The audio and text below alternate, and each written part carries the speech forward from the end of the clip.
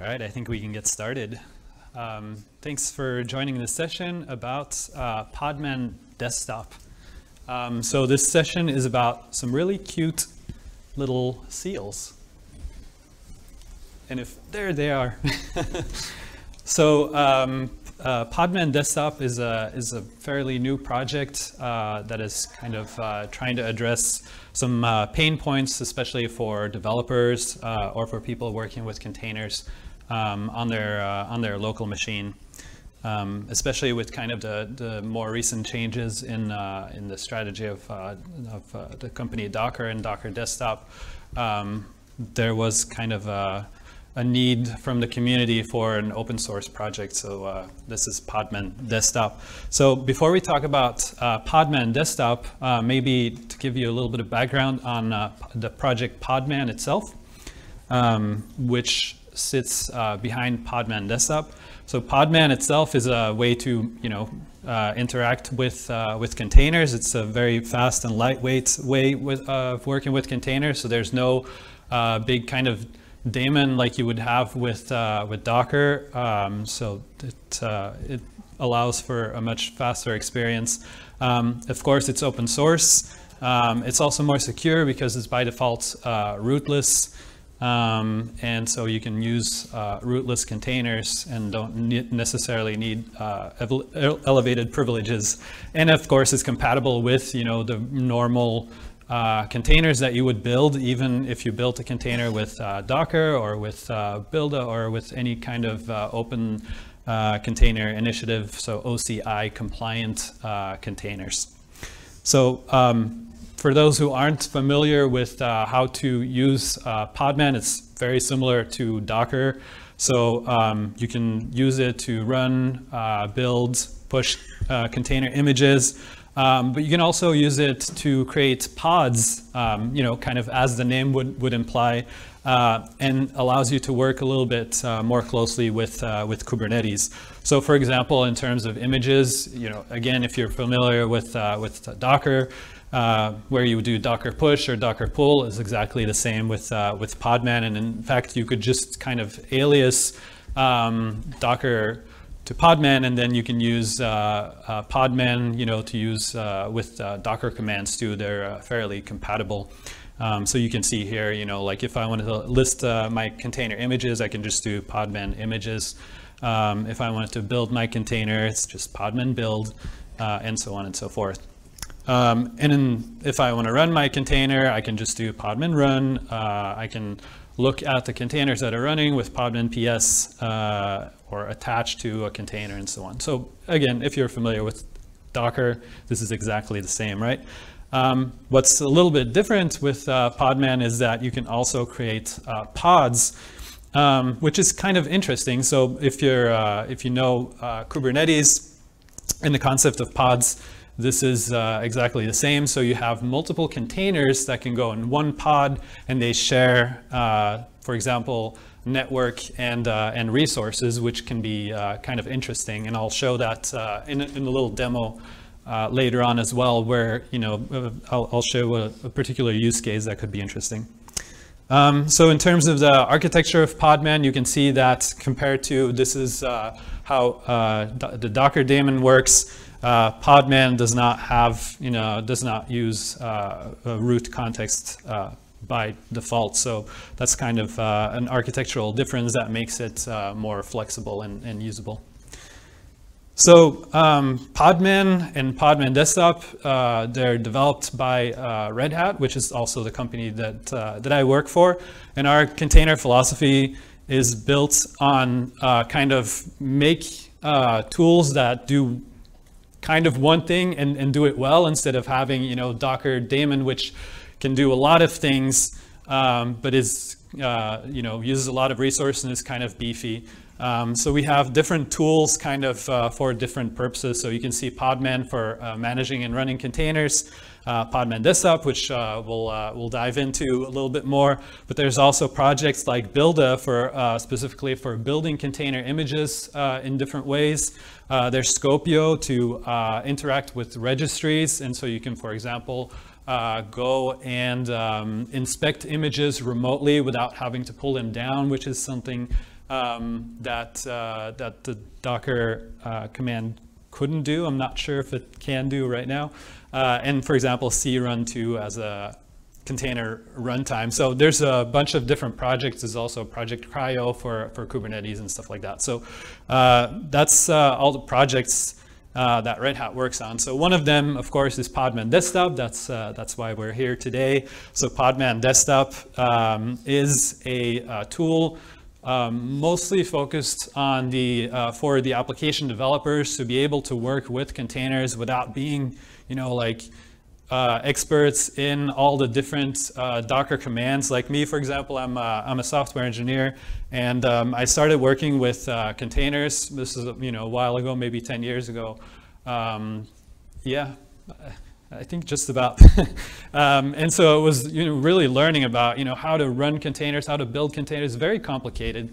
If you're just an application developer, you want to be able to focus on your code, right? So this with Podman Desktop, it's trying to make that a little bit easier. So with a nice UI that allows you to do different things like building containers, like running containers, creating pods, but also interacting with Kubernetes and creating Kubernetes resources.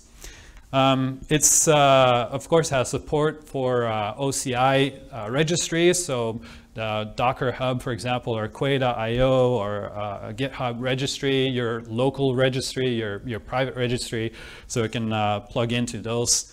In terms of those pods that I was talking about, so you can create pods from containers just from the UI. You can just select, I want to create a pod with this container and this container, and then it'll create a pod, and then they can share the network.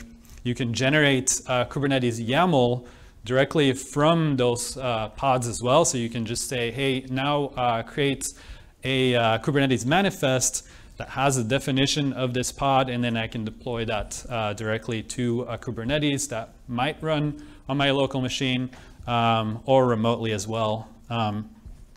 And so speaking of Kubernetes, so Podman tries to make life a little bit easier in that respect too. So for example, OpenShift is an implementation of Kubernetes, but also any kind of other Kubernetes. The only thing is that, for example, with OpenShift, Podman Desktop can help you even create an OpenShift local on your local machine. So that makes it easy to work with OpenShift locally. So that makes it very easy for developers. It also can enable you to create, for example, a Minikube on your local machine, or a kind cluster, so Kubernetes in Docker. So it supports all sorts of different ways of dealing with containers. And then you can also extend Podman Desktop with different capabilities. So the same way as you can with more recent Docker Desktop, so you can use those same extensions, Docker Desktop extensions. You can use them in Podman Desktop as well. So for example, you can see there in this example, there's like a disk usage extension, a log explorer, and an OpenShift extension that can help you with your local development to have some insight into what's going on. You can also extend the platform itself, right? So Podman Desktop itself. So you can see that you can add kind of more registries. You can add menus and actions the way that you see fit. You can see, for example, also different container runtimes. So you don't necessarily need to use Podman engine with Docker Desktop. You can also, with Podman Desktop, you can also use the Docker runtime. If you have a Docker runtime on your local machine and you would like to use Podman Desktop for a nice UI experience, that's possible as well. You can use Lima. So that's also possible. So it's trying to, again, make it meet the developers where they are and make it easy. So let's see this in some demos, right? Because that's way more fun and interesting. to see this in action. So let's go and look at Podman Desktop. So I have it running here. And so if I go to my dashboard, so when I open Podman Desktop, by the way, you can install Podman Desktop on Windows, on Mac, on Linux. So on Windows, it uses WSL, and on Mac, I think you can just install it, and on Linux, it just runs natively, which is what I'm using here. We are at Open Source Summit after all, right? And so here we can see Podman. We can see that it's running this particular version. It says Docker socket compatibility. It's not reachable. That makes sense because I'm not running Docker on my machine. I'm running Podman. And so we can see that, for example, I have a developer sandbox from Red Hat running, and it notices that. And I also have an instance of OpenShift local on my local machine, and it's also noticing that that's installed and that it stopped, and I could start it up, and we'll see that in a minute. I'll be honest, running a Kubernetes, a full-blown Kubernetes instance on your local machine takes a little bit of resources, right? So I'll run this in a little bit, and then we'll see that my fan might start blowing a little bit. And then we can see here some of the extensions that exist for Podman Desktop. So in this case, I have, of course, Podman as my container runtime, and I also have a Docker compatibility installed. So when I run Docker commands on my local machine, they're automatically translated to Podman commands. And we can also see, for example, I have OpenShift local, I have Kubernetes and Docker, and then developer sandbox. So I can quickly see at a glance what's there. So of course, let's look at our containers. And so I have a few images already here, but let's start from the beginning, right? So I have a little project here. So this is based on it's a Java application. Any Java developers here?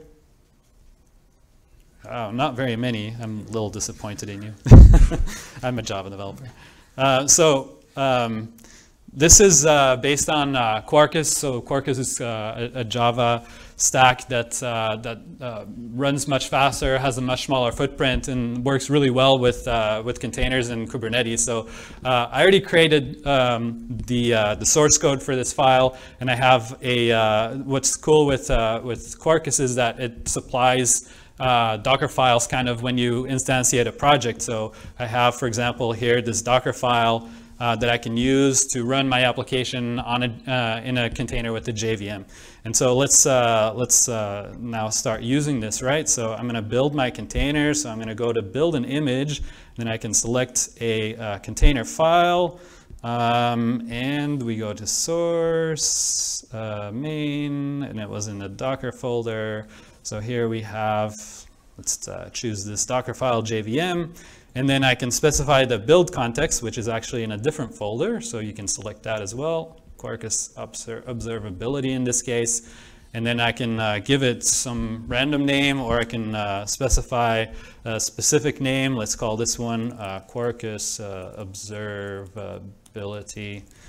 And then build. So for developers, this should be fairly straightforward, right? I mean, yes, they have to have a Docker file somewhere or a container file, but from there we can build a container image pretty easily. So we can see that it was successfully tagged. So we created a new container image, and now we can be done with that. And here it is, 22 seconds ago, and it was created. So we can run it.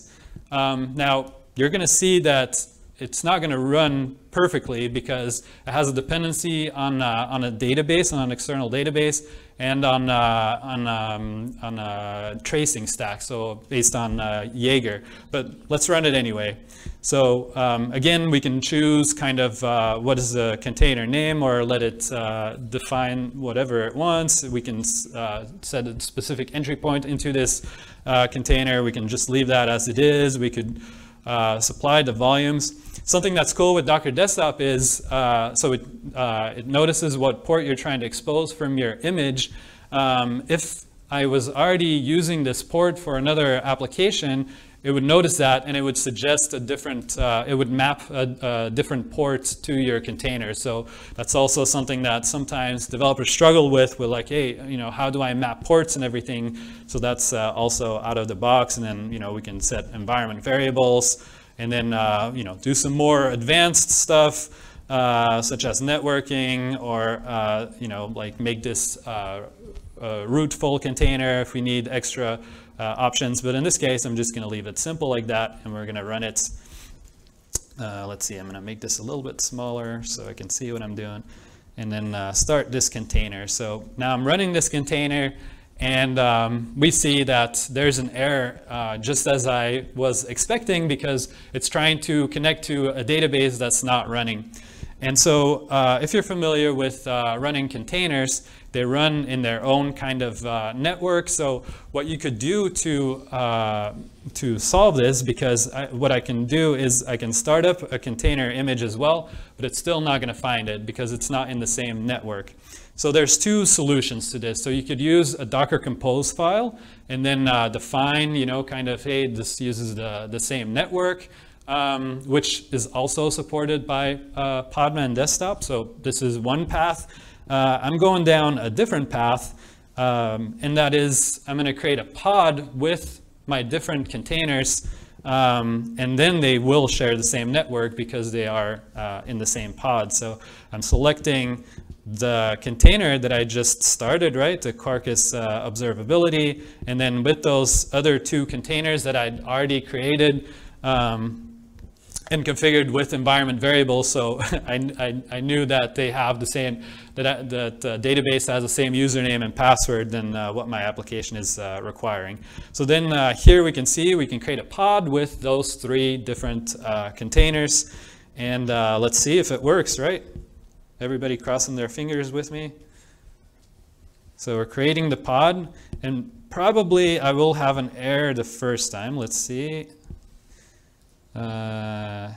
So it's this one, and I see all the logs of the different containers here, and it's actually not able to find my database because it wasn't started up yet, right? So my application container is starting at the same time as the database, and so the database wasn't up and running yet. So I just need to quickly restart it. So I click on the containers there.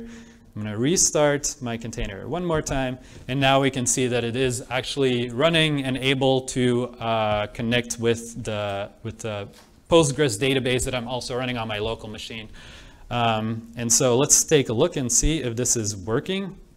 So this is on localhost 8080.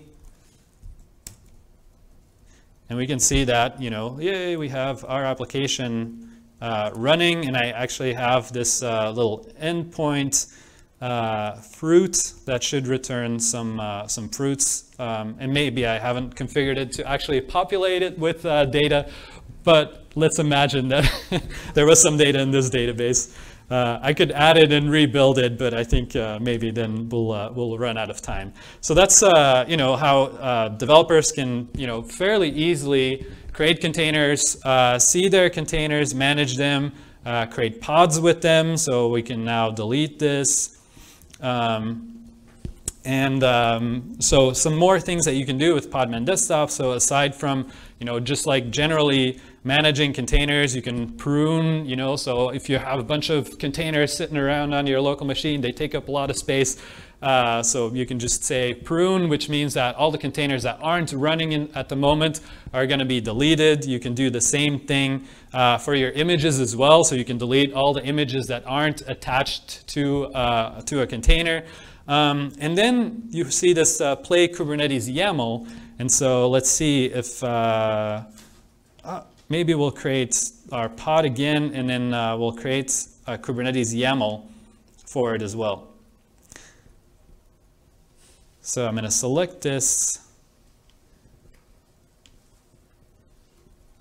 And then we can decide, do we want to use Podman container image to run this YAML? Because yes, Podman Desktop can also run Kubernetes YAMLs. So a pod definition, for example, or we can deploy it to a Kubernetes cluster. And so this is to play a Kubernetes YAML file, but we can also create one. So let's we can look at that here. So if we look here, we can see our logs, we can see how to open our application in a browser, and so on and so forth.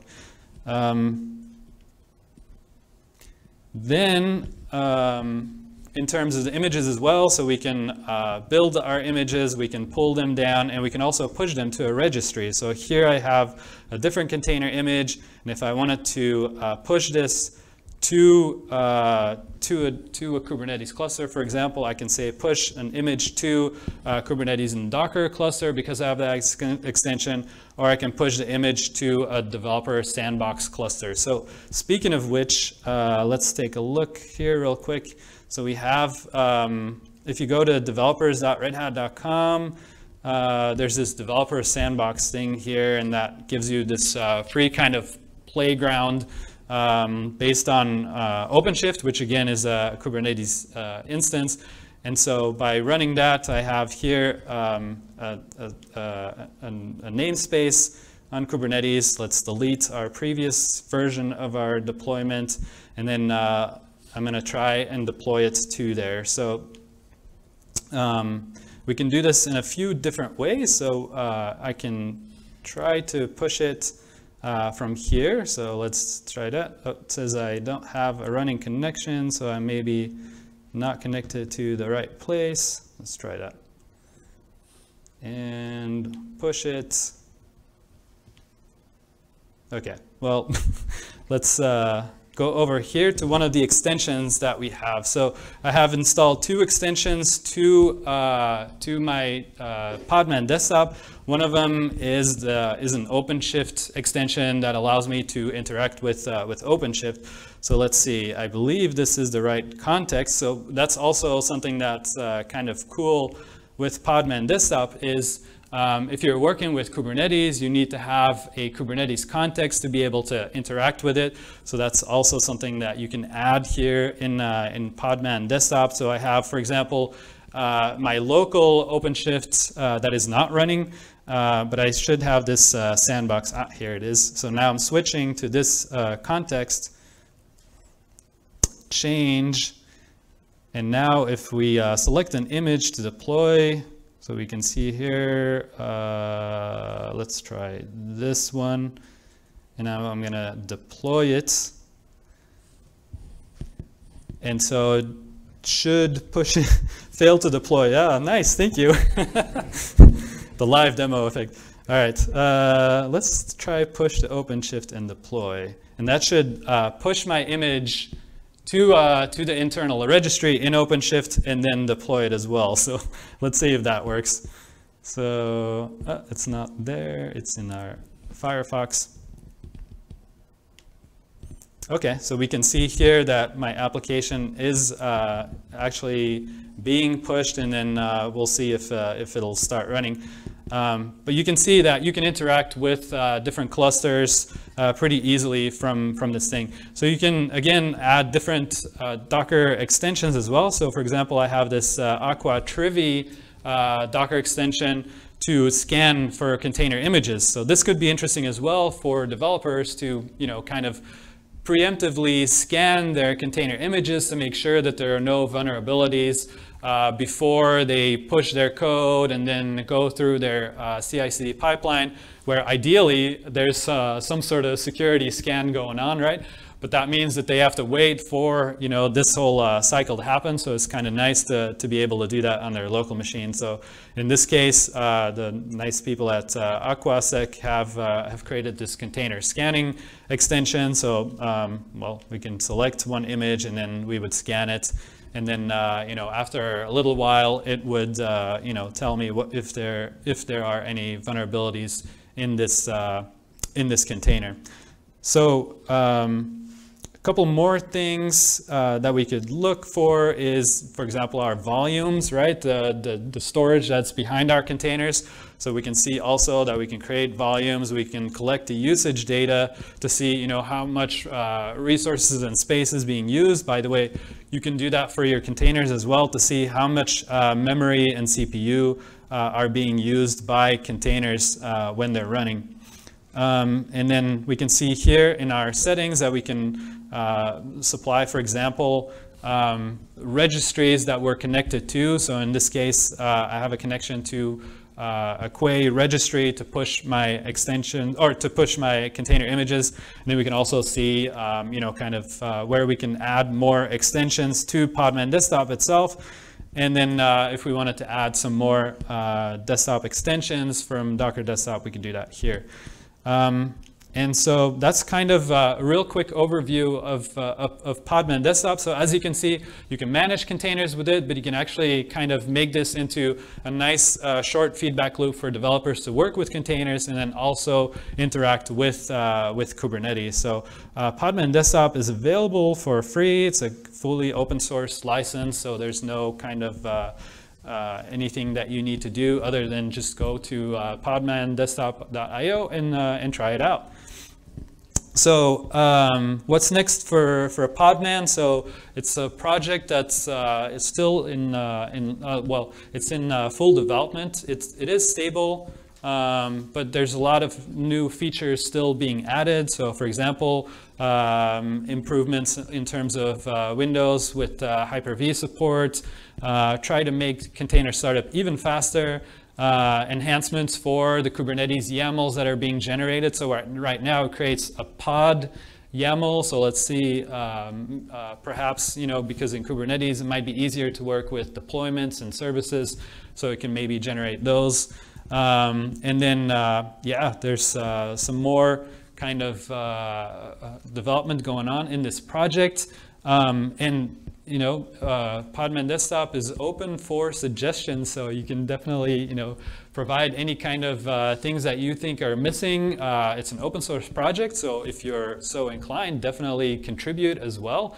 And here's some links to get started with Podman and Podman Desktop. So as you can see, podman-desktop.io is where you can get started. If you have any issues, the community is very responsive and is very eager to help you out.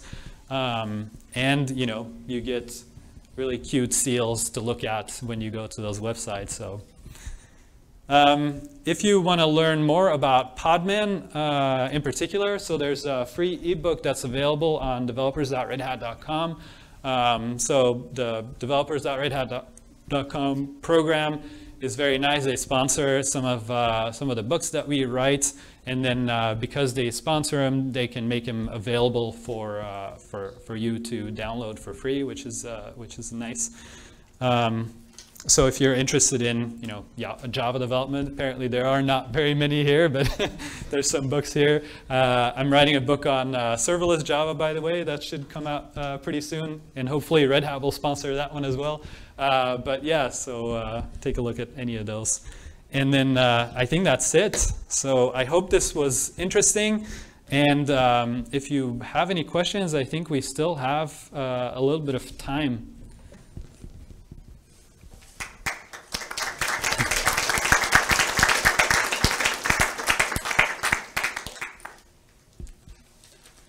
So who has questions? I have stickers. If that was the question. Thanks. Yes, regarding the selection where you click together the Podman, the pod, is there a way to also configure those, and will they also be shown in the interface? Because the dependency and restarting is quite tedious, I guess. Yeah. Yes. Trying to think where exactly you would do that. So yeah, you can configure the network topology and all that. Now, if you want to have more control over it, I would recommend using Docker Compose file to, you know, really kind of define specific properties and values. Because most of what the Podify does is use the properties that you've defined when you create a container image. And when you start the container, so it's going to use most of those properties. But yes, you can.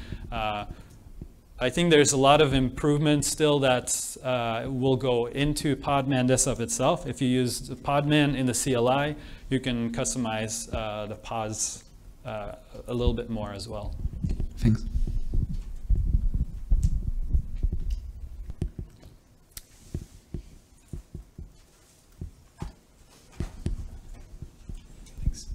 Two really quick ones. Number one, does this use builda under the hood for the podman build subcommand?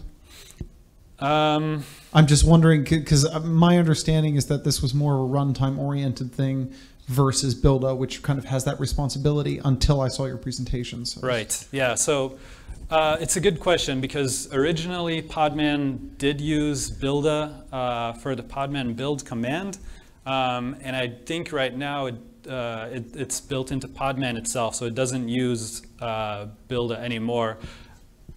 Probably uses the same similar bits to do its build, but it's not using builda anymore, I believe. Okay. Yeah. So I'm just wondering how you think about the kind of separation of responsibilities. Like if you need anything more advanced, you end up going to builda and you get a cross-compatible image, but it's just more feature rich then. Right. Is that basically okay? Yeah, because with builda you can also build using basically kind of a bash command, like a set of bash commands. Whereas with Podman build, it's just using the kind of the classic container files. Right, like right. So it's not very sophisticated, right? Right. Got it. Okay. So that's number one. Number two, real quick.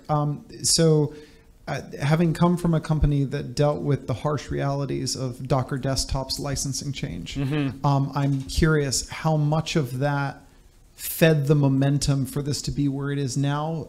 Do you think that this would have, should I, just looking at this from a macro level, should I be drawing the correlation that this is kind of really stepped into the spotlight because of those types of changes for enterprises? Yeah, for sure. Okay. Yeah. So there's definitely, because of the demand from the market, there was a lot more priority put into Podman Desktop to kind of prioritize this as a project, because that's something that the communities was really needing, and Red Hat was happy to fill that spot, of course, but but yeah, I mean, there's definitely a correlation between the two. Yeah. Do you know how Podman works on Mac OS? Is it like a VM like Docker Desktop does, or because an extending question is like how volume mounts work, and because that's one part of Docker Desktop that works really great on Mac OS, is like the volume mount. Right. Yes, it uses the same kind of VM concept. Other than that, I'm not a Mac user, so I don't know, exactly if it works the same way in terms of volume mounts, but I would assume so. I haven't heard anything with kind of, oh yeah, the volumes, that doesn't work with Mac. For sure it does, but yeah. Thanks. Yeah, and then same with Windows, of course, that uses WSL and then also a virtual environment.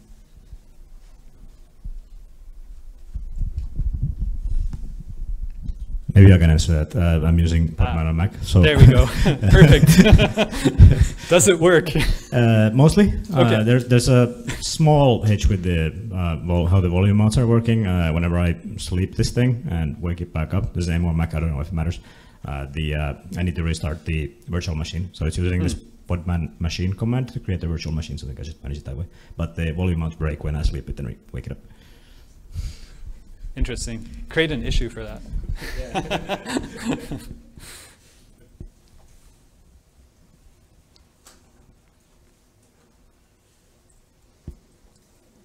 Any more questions?